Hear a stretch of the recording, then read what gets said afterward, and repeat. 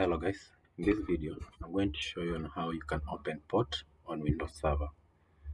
So you're going to log into the server.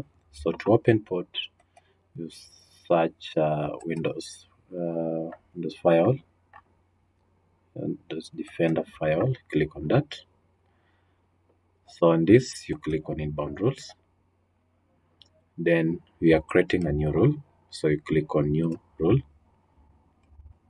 Then here you choose port. Then you click next. So here you choose either TCP or HTTP. Then you specify the port. So if you want to allow ports, you click on all ports, which this one is not recommended.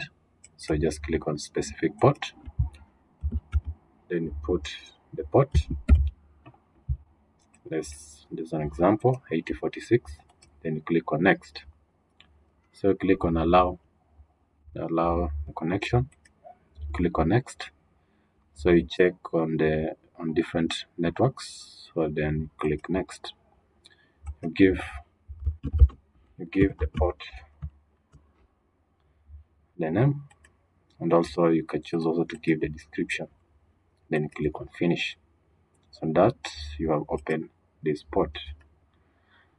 So if you want to close or disable this port, just right click on that rule, then you click on disable rule.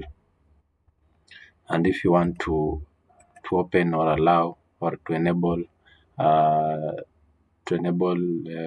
rule, so you right click, then you click enable the rule.